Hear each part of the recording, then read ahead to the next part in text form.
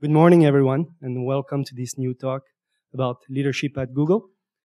I'm extremely honored and also grateful to receive our guest. He was the first speaker on the first day of the executive MBA program at Columbia, and 20 months later was nominated by the students to be the keynote speaker at the graduation ceremony. I think that says something about his talent as a speaker. His class, High Performance Leadership, is consistently one of the best ranked, if not the highest ranked, class at Columbia Business School. He spent 20 years at Pepsi as Chief People Officer. He loves cashmere and good wine. Please welcome Professor Feiner.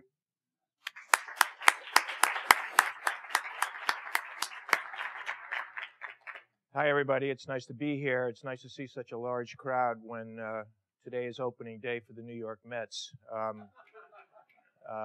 For folks in Kirkland or Mountain View or Seattle, that's a baseball team.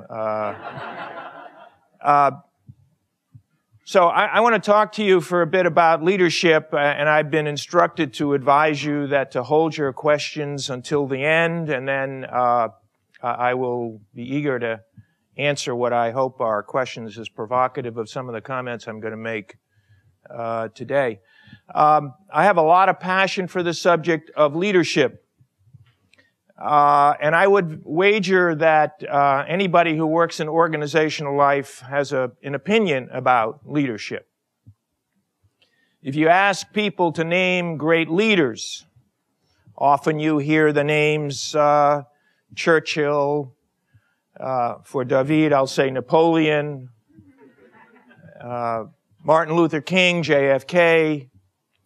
And that's largely because when we think of great leaders, we think of visible leaders. Leaders that we've either read about or talked about as kids. It's the way we're socialized as children. The fact is that leadership is really like an iceberg. 90% of it is hidden below the surface. It's the things that we don't see day in and day out that determines whether people are effective in getting things done in organizations. It's not about necessarily being a valiant, courageous, heroic individual, the way we typically associate Napoleon or JFK or Churchill or Lincoln or so forth. And the fact is that we all have opinions about leadership.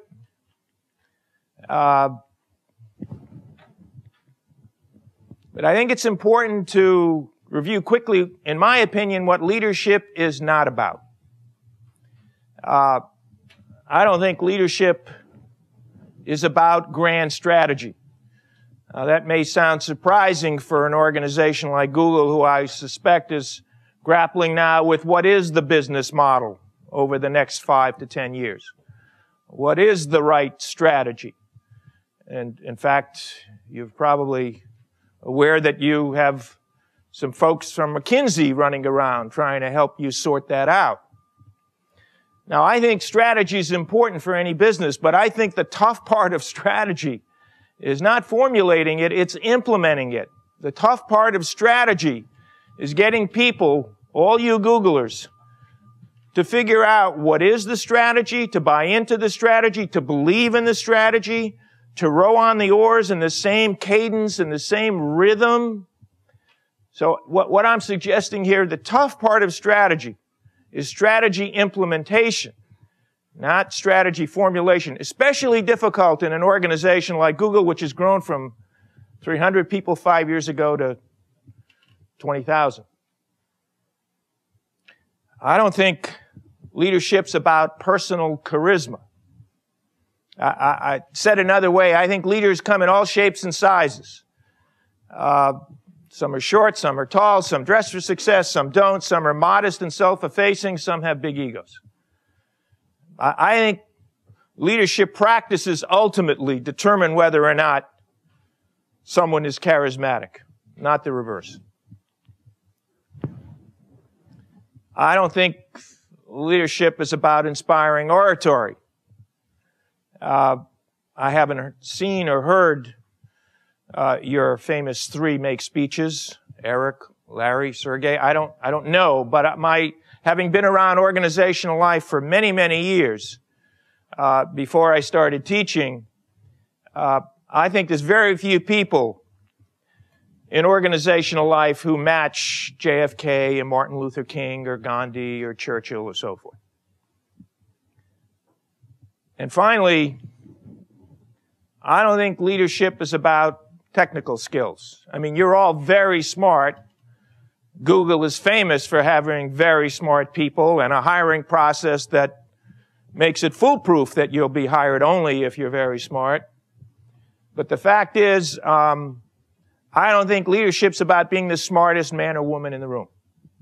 It's quite likely you who manage groups of people may have people working for you who are more technically expert. I think very often leadership is about being, from time to time, a curator or a conductor, as opposed to the smartest, most technically expert, functionally expert person. So if that's not what leadership is about, then obviously it must be about accurate planning and budgeting. It must be about sound organizing and staffing, particularly important the larger and larger organizations like Google becomes. And finally, it must be about effective tracking or controlling and problem solving. That is, tracking how you're doing against the operating plan, and then, of course, problem solving or making adjustments on the fly when, in fact, things like the Great Recession beset us. Now, all of those things are important, but particularly important because they add order and consistency and predictability to an organization, something that I'm told Google is fight very hard to resist. But the fact is, as important as order and consistency and predictability are, it's really what management is about.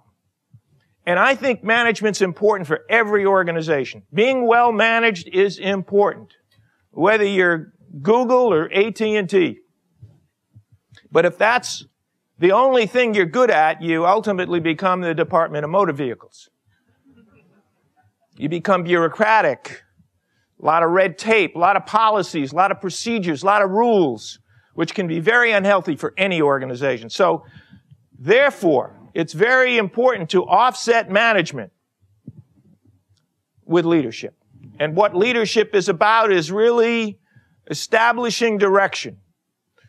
Whether you're running a department or not, whether in fact you have a department or not. Establishing direction for me is about the vision and the strategies to get there. It's also about building alliances and coalitions. So the product management people and the engineers and the sales people actually focus on the prize instead of fighting with one another, which can occur in any organization. And finally, day in and day out, once you cut through the game rooms and the free candy, how excited are you about your jobs and about coming to work here? And about collaborating with the people in the next cubicle. That motivating and inspiring is one of the hardest things to do in organizational life. One, for yourself to be motivated and bring your A game every day, and then to make sure that you can get the people that you're collaborating with or, in fact, supervising or managing to make sure they bring their A game. It's hard to do. Next to raising teenagers, which I've done 4 times, motivating and inspiring people every day is very difficult. I don't know about the people in California or Washington, but if you take the subway, the New York City subway to work every day, which many of you do, and you look around at the misery on the faces of the people, you get a sense that people aren't terribly motivated and inspired about going to work. It's actually quite tragic.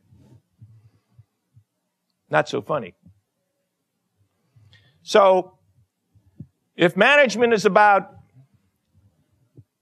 predictability and consistency and order, then leadership is about change and adaptability.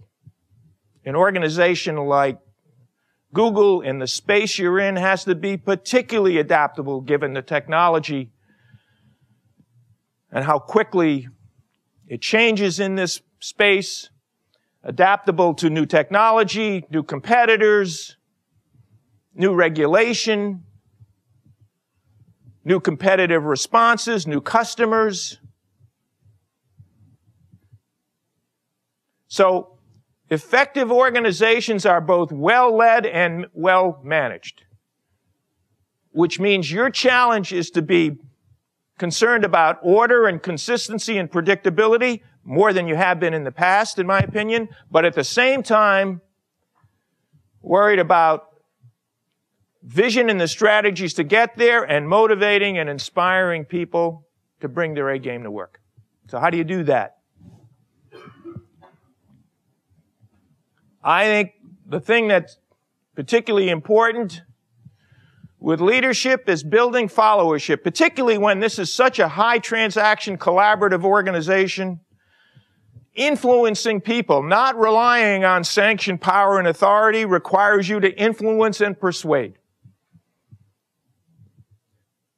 So leadership, in my view, is really about building followership. It's really about pulling people.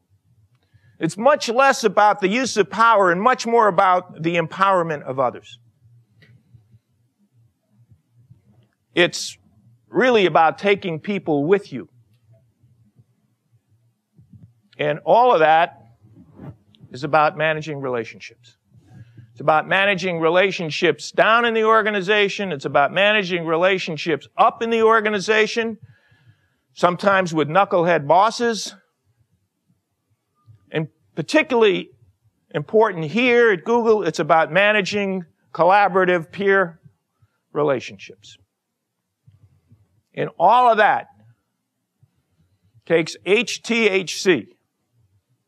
All of that takes hand-to-hand combat. That is, it's all of those hundreds of transactions you have every day, up, down, and across. It gets people to do what you think they need to do. That's really what leadership is about. Leadership has nothing to do with your title, as you know. It has nothing to do with your sanction, power, and authority. It has to do with influencing and persuading people to do what you feel deeply is important to the success of this organization. That's why oratory and strategy and charisma won't help here.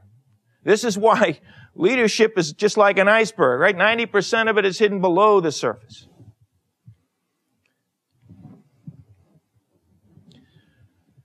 So I want to talk to you about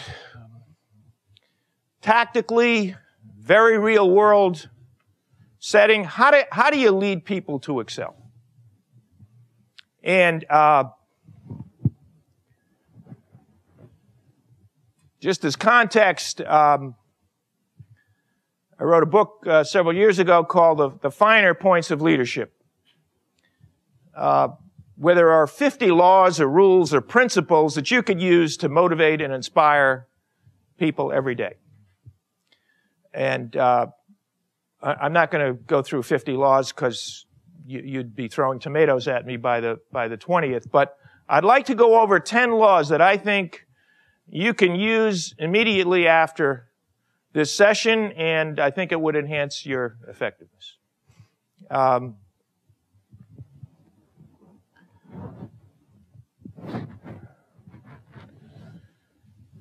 Law number 1. This is not a typo. This is meant to add drama here. So don't get nervous for me. My slides are they're okay. This law can best be explained by telling you a true story. 1968 California school district. And teachers are told that certain third graders have scored very high on a late bloomer test and to expect a learning spurt over the ensuing school year. Lo and behold, at the end of the school year, not only did these third graders improve their performance in the classroom, but their IQ scores went up. Quite dramatically, quite unexpectedly, their IQ scores went up. Surprising? There was no test. It was a ruse. It was a ploy. It was an experiment now known as the Pygmalion experiment, between this very well-known social psychologist of the day and this California school district. What happened? Teachers were told to expect a learning spurt. And so as a result, gave these third graders who purportedly scored high on this late bloomer test, they gave these third graders more time, more attention, more focus, and more feedback. And these third graders, receiving this increased focus and attention and coaching, improved their performance in the classroom. This is what I call the law of expectations. In my parlance, what that means is when we expect people to succeed, they usually do. So, let me say it another way. People respond to the level of confidence you show in them. I would suspect that in your own lives, given how successful and how smart you are, this had an enormous impact because I would suspect this is the way you were parented. The fact is, however, this is an important attitude or mindset to have, particularly in a collaborative relationship, where you need ultimately to expect people to meet or exceed your expectations, because if you have people working for you in some cases who don't, they know it regardless of what you tell them. It's in the ether. It's in the oxygen. So if you have some concerns about people's ability to meet or exceed your expectations, you better make sure, because you are a leader, that you provide the teaching and enabling that's required so that, in fact, they do ultimately have your confidence. Law of intimacy. It's always amazing to me when I go into organizations where I do a fair amount of consulting, and very often leaders will say, I'm not happy with my team and I'd like you to talk with my people to sort out how I can raise my game, how I can groove my team. And I talk with the people who work for this leader, and the single biggest complaint I get is, my leader has no idea who I am, what I'm about, what I stand for, what my hot buttons are. So the law of intimacy is all about, yes, being focused on the task, being focused on the responsibilities, being focused on the to-do list.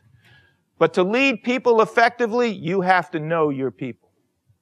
That doesn't mean just understanding the names of their spouse or their children or their pet. That might be interesting.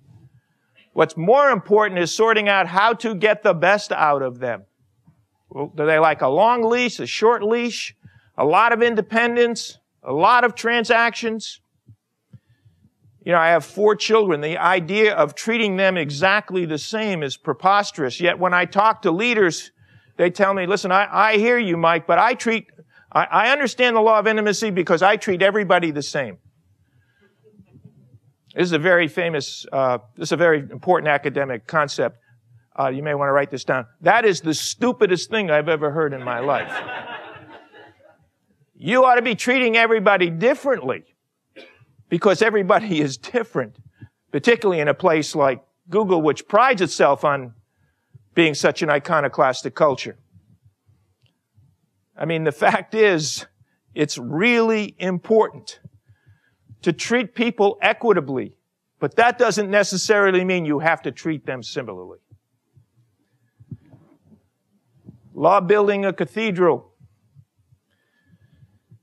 You all know, jobs aren't enough for the soul. Everybody, especially the people I see on the New York City subway, need to feel that meaning and purpose is connected with the work they do. And that's important because unless you think you're building a cathedral, you think you're chopping stone, and no one wants to chop stone.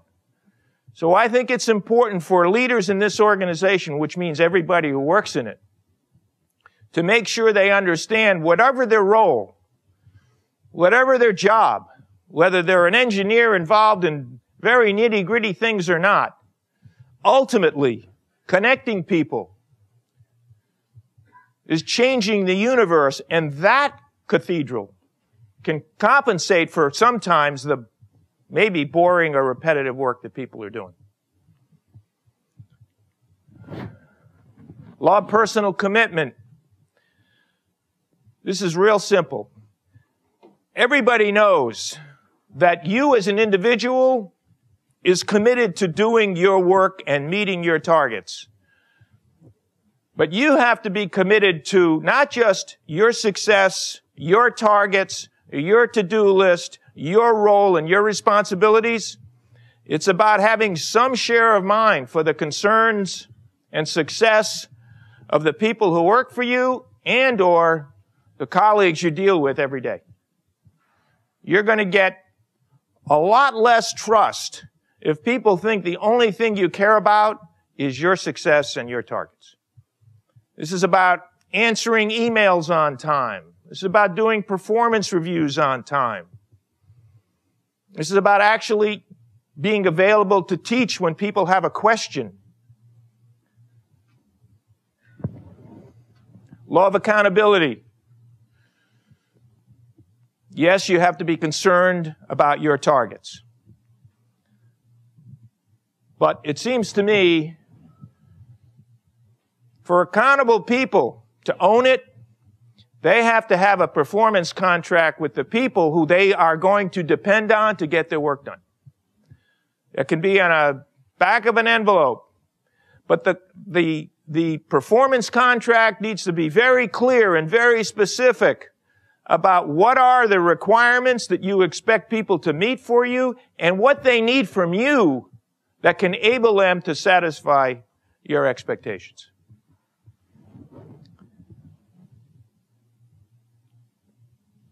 But in a place like Google, where collaborative relationships are so intense and so multifunctional, I think it's very important to understand the law of pull versus push. Yes, you all have strong points of view, and therefore it's quite normal for you to want to persuade and influence peers to accept your point of view. And there's nothing wrong with that, except if that's the only technique you use. Ultimately, it seems to me, you need to not only try to persuade and influence and assert your point of view, which all of you pride yourself on doing quite openly. It seems to me you also need to involve and listen and engage. It might be interesting to kind of blend with the push approach, the pull approach, which requires as a first question, help me understand why you feel that way. And in fact, throughout your work, you ought to be using both pull and push. If you're using ultimately just push, like I did for a good part of my career, people know the pitch you're going to throw. They know the technique of influence and power and assertiveness, and ultimately it gets to be a turnoff for them. Law of the mirror. Very simply, in a high collaborative relationship, in a high collaborative culture like this, very often there will be some conflict. Very often you can go home at night kicking the cat, screaming at your spouse or partner, yelling at the remote, because those knuckleheads at work just don't get it. In those situations, I would strongly advise you, before you get to the blame game, to look in the mirror and ask yourself what you're doing that's contributing to this relationship issue, that's contributing to this issue that's getting in the way of collaboration. Because ultimately, falling into the trap of concluding it's their problem is a losing game. It's a losing gig. In fact, usually when there's a relationship problem, you're both contributing to it, or several people are contributing to it.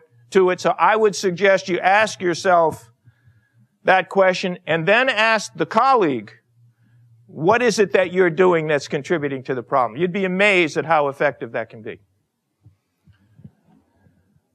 Leading teams. Some of you lead teams, both officially and unofficially. And so, a good story to remember about leading teams is the story first about none of us is as smart as all of us. Yes, teams can take more time, teams slow down the process sometimes, but if you have the mindset that none of us is as smart as all of us, you usually get to the right outcomes. But the story that I think is most effective in understanding teams is a story about Michael Jordan, the famous basketball player, who was the Rookie of the Year in the 1984-85 NBA season. And Michael Jordan goes on to win the individual scoring championship. That is, scoring more points than any other player in the league in 1986, 87, 88, 89, 90, 91, 92, and 93. He's not a bad basketball player. But the Chicago Bulls never won their first NBA championship until 1991. So an assistant coach said to Michael Jordan in 1989, listen, Michael, you can't do it all by yourself. You can't carry this team on your back. You will not win an NBA championship thinking you can do it single-handedly. Michael, there's no I in the word team. And Michael Jordan shot back in a flash. There is in the word win. Because to Michael Jordan, winning the individual scoring championship was just as important as winning the NBA championship. Implications for you all? You have to, quote, read the table. That is, you have to understand the motives and the agenda for everybody that you're dealing with on your team, or the team that, in fact, you're interfacing with, because no one's agenda is the same. So reading the table and understanding what the needs, motivation, and agenda are will ultimately determine how they play together as a team, and you need to know that. And you need to know that, and you need to find that out by watching and listening very carefully. Because people's body language ultimately can tell you a lot about what their real motives are. Love healthy conflict. Too often in organizational life, conflict is considered evil. But the fact is, conflict's a lot like cholesterol. There's the good kind and the bad kind. And in organizational life, you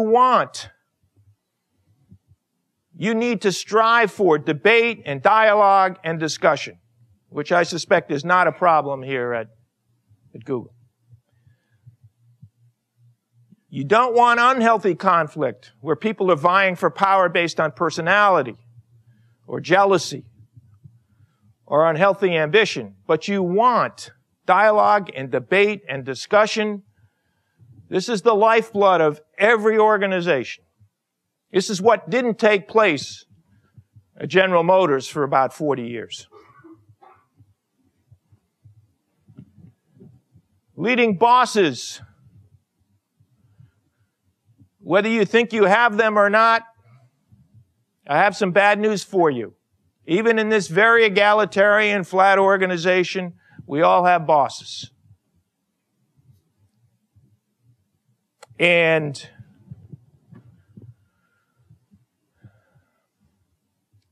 an important story about bosses is really about the law of the emperor's wardrobe.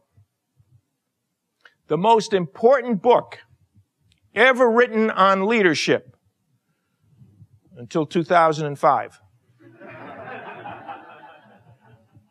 You've all had this book read to you as kids. If you have children now, you have read or will read it to them. You know the story, The Emperor's New Clothes. This book by Hans Christian Andersen, this fairy tale, was written in 1837. 1837. And you know the story about these two scoundrels masquerading as tailors. And they have this, what they claim is this spectacularly beautiful gold thread, which they convince the very vain king to buy, even though it's non-existent, explaining to him that only the most intelligent people in the kingdom will recognize how absolutely sartorially resplendent he will be in his new costume. And of course, he parades around town in the buff, you know the story, until at the end of the story, a child says, "Why is the emperor naked?" Well, here's the message for you folks. From time to time, hopefully not that frequently, you're all naked. And very often, even in this culture, it's hard for people to tell you that they don't agree with your agenda, your priorities, your leadership, particularly if you have sanctioned power and authority and if you're senior. So you need to create a very safe place, a very safe environment where you make it easy for people to tell you when, in fact, you're not wearing any clothes. That's easier to do than the second part of the law of the emperor's wardrobe, which is telling your bosses when they're naked. And in organizational life, when people ask me, what's the single most important requirement? I often demur because I'm not sure there is one, but I think one of the most important is to have intellectual courage. That is to tell bosses when they're naked, even when they don't want to be told that. I think at the end of the day, it takes guts to tell people what they need to know but aren't aware of. And I think for organizations to succeed, you need a broad cross-section of people in the organization to tell people that, to tell bosses that. I mean, for years, outsiders knew that General Motors had too many cars, too many products, a bloated bureaucracy. Everybody knew that, except the people in General Motors, because nobody wanted to tell the bosses what they needed to hear. And I think the future of Google, in a space as competitive and tricky and complex and fast-moving as this is, requires people to have intellectual courage to tell senior people that there's some things they need to know about that they may not want to hear. Last law. And it's the law of values-based leadership. You know, you folks work hard, despite the game rooms and the free candy. You're expected to ship. You're expected to meet the targets. You're expected to do high-quality work. There's nothing wrong with that kind of expectation. And so it's quite likely that throughout your career, here or anywhere, you'll ask yourself, WYHA, what you have achieved. Because you're going to work hard, you have high targets to meet, demanding targets to meet. And one metric, one very appropriate metric, is to say, how am I doing? Am I successful? How am I doing against my business school classmates? But in fact, if that's the only metric you use, in my view, the slippery slope awaits. Which is why I think it's particularly important to have another metric that you assess yourself against just as frequently as WYHA. And I think WYHB, that is what you have become to be successful, to meet the targets, is particularly important. What values did you have to suspend to be successful is all too often what ambitious people don't ask themselves. You know, the fact is, in my opinion, leaders establish this followership for two reasons. One, they're competent, because you want to follow competent people. But also it's because of their character. That is, you believe in their values, you believe in their sensibilities, you can trust they're going to do what they say they're going to do. Because in my view, if leadership's about taking people with you, pulling people, if leadership's about building followership, then I think ultimately values are the oxygen of followership. Thanks very much for listening. I appreciate it.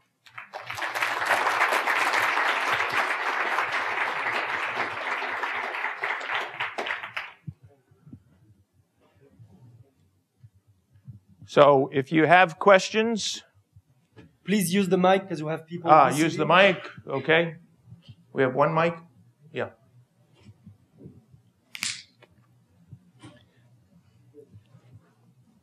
It's usually the first question that's the most difficult.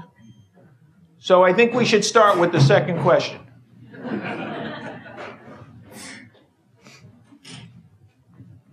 Hello. Professor, I'd love to hear your advice on delegating.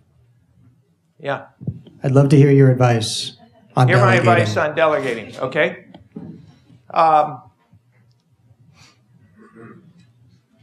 Well, you know, books have been written about delegating. And I've asked someone else to read it. I hope you don't do that with my book. I actually think it's very simple. I think you need to be very clear about what you're asking the other person to do. The second part of that is making sure he or she understands the reason that you're asking for it. I think you need to be very clear about the timetable involved so that the person is on the same highway as you are about time frames. And I think the most important thing to do at that point is ask that person you're delegating to what he or she needs from you to enable them to own it and be accountable and meet the target. It often falls off the cliff when the person says, okay, I'll get it done, but isn't understanding about why it's important, how it connects with the cathedral you're trying to build, or is unwilling to tell you that there are several other priorities that he or she has that's going to make your timetable difficult. So it's very important to get that granular information out during the discussion. So it needs to be much more than, you get it, I want it, it needs to be done by Friday. That's not effective delegation. Does that answer your question?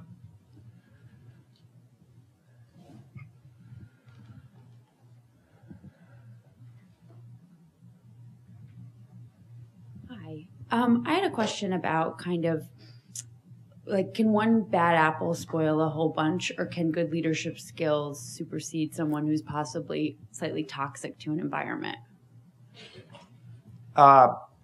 Yes, I think one bad apple can be very corrosive and toxic to a team. I think it's very important before you want to run them over on 9th Avenue, hiring a taxi to do so. I think it's very important to get to the source of what is it that's causing this toxicity. Is it, I don't like my job, I don't like you, I don't like this culture, I don't understand what I'm supposed to do here, I don't think I fit in. So I think, I'm not suggesting you need to be a psychiatrist, but I do think you need to get to the root cause of that. Some of those things are solvable, some of those things are not. So if it's something you're doing or the team's doing that might change that attitude, you ought to try to do so, particularly if the person is talented and skilled and valuable technically. There are times where you're going to need to decide you're in the wrong game. This is not the right game for you, And you need to get into a game where you're going to be more motivated, more comfortable, and a better fit. But yes, one person can be very dysfunctional to an organization and bring the entire team down. Sure. Yes, sir. You talked about a couple of things. You distinguished between management and leadership, which Right. I absolutely get and absolutely agree with. You also said that motivation is really a product of leadership. And I'm kind of surprised about that. And in one way, I'm surprised about that because I've certainly seen not here, management have immense impacts on motivation, though not positive impacts on motivation. In my experience, I'm in the same sense that some people are recovering alcoholics, I'm a recovering manager. I've seen that both motivation can come from leadership, but I really think that I've seen leadership come from what you've described as management. Now, does it, in your experience, can it come from both? Is it really? Sure. Okay. Sure it can. Sure it can. There's nothing formulaic about being motivating and inspiring. Motivating this gentleman might require a different set of skills than motivating this particular gentleman, which means you got to know who you're trying to motivate. You got to know what's going to ring their bell. You got to know what their agenda is. I think certain motivation comes from sensible processes that prompt people to conclude, gosh, this place is reasonably well organized. It's got its act together. Doesn't have too much freedom and too much iconoclasm. And consequent and the other way around for nonsensical process. Or it can be so process driven that it's the Internal Revenue Service. Right. I mean, you're constrained. So I think we're in violent agreement actually that sure. You use the example of inspiring people to build a cathedral rather than cutting stone. Well, those cathedrals took 150 years to build or more, so people were committed for life. The reality of today is for generations. Yeah. But the reality for today is we'll hire you if you already know how to cut stone, and the instant we don't need you for cutting stone anymore, you're gone. So in that sense, is leadership in that direction a noble lie? Or not so noble? I think that's one of the reasons why organizations have a very hard time eliciting high trust from the people who work for them. So I do think that's one of the dangers of working in organizational life today is that people don't have high trust for the institution. So I agree with that. On the other hand, I think building a cathedral is particularly important. So at the time you're building it, however long you're there, even if it's not for Larry, Sergey, and Eric, and the other Huey, Deweys, and Louis around here, the fact is you think your work is meaningful and important, and you can go home at night thinking it's making a difference. It's beyond the specific team or role you play. It's going to give you some sense of meaning and purpose, even if ultimately organizations come to the realization that they don't need you anymore. For the time that you were here, so long as you can feel you were doing something important, my hunch is you won't look like most of the people I see on the New York City subway system. This is a particularly interesting time to make that point because if in fact you gain meaning out of your work, when you lose the job, you're in a lot of trouble, which has happened. Well, I didn't say you gain meaning from the work when you lose your job. I said you gain meaning from your work while you're doing your job. Right, but then when you lose the job, what do you have left? The opportunity to find another job. Right, which is a severe problem for people these days. It certainly is. It certainly is. Yes, sir. First of all, thanks very much for coming here and speaking to us today. Pleasure. I think it was terrifically informative and enjoyable, and I might even buy your book. I have 4 kids, so we would appreciate it. I understand that problem, believe me. I've worked for a couple of companies that had naked emperors. I think that's great advice, but that's tough. Yeah, and of course, the reason it's tough is because often the messenger gets shot. Right. So how do you go about building that kind of culture? How do you go about doing that? How do you go about, if you feel that that has to happen, carrying out that task of speaking to the emperor? Because I think it's not trivial. But I think it's a great question.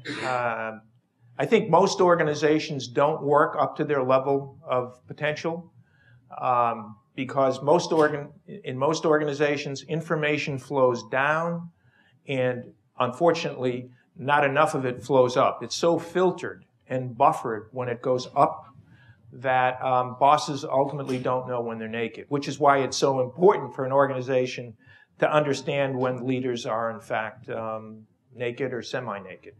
So you're right, it's very difficult. Courage is difficult, isn't it? I mean, courage doesn't mean you're fearless.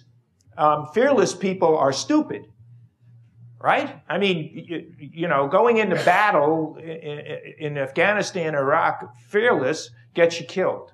So I do think that what's tough about courage is two things. One, pushing through the fear, but then to your point, having the kind of granular skills and emotional savvy to use the right language, to establish the right sort of covenants so that bosses ultimately know you're going to push back on them. There's a whole chapter in my book, chapter 10, about how do you push back? What words do you use? What language do you use? I'm not suggesting you go into a boss's office and say, I got to tell you, Chief, that's really stupid. Or I got to tell you, boss, people think you're a moron. Or I got to tell you, Chief, no one agrees with your priorities. That's not courage. That's stupid. But what I am suggesting is being artful, clever, manipulative, with the kinds of language and the kinds of relationship building skills that ultimately allows a leader to listen to your pushback. It's a great question. Yes, sir. Okay. Do we have any question in the remote offices? Guess not. Thank you for everyone to speak today. Sure. I have a question. You may have covered it earlier in your speech. I guess it has to do a little bit with perception, right? I think there are a lot of things with leadership that people tick the boxes, and they're supposed to do this, supposed to do that. And I think sometimes, you know, we talk about this a lot in circles, is people, they did it on purpose, but they muted everyone. People confuse being liked with being seen as leaders, right? Yeah. Sort of this respect factor. Can you comment on that and how people sometimes get those two confused? Yeah, I think there's a lot of reasons why you need courage to be a leader. One of which is you have to sometimes give people who work for you or with you some tough love, and often not met with great popularity. So I think it's important for people to respect you and your values.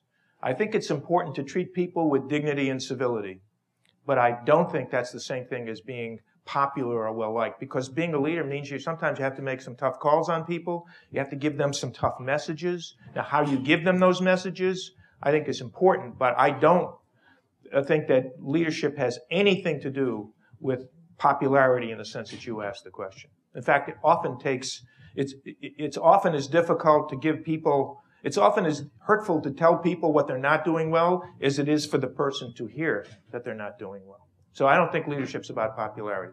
I'm not suggesting you need to be a shrink. I'm not suggesting you need to loan them money. What I do think is you need to tell people the truth. It's a great question. Yes, sir. Okay, this is going to be the last question. Oh boy, it's a pointed one. Okay, I represent the sales organization here at Google, and I was sitting with a few of my colleagues, and we remarked that except for one or two, very few members of the sales leadership organization actually came to this session today. Mm-hmm. How would you advise that we deal with that?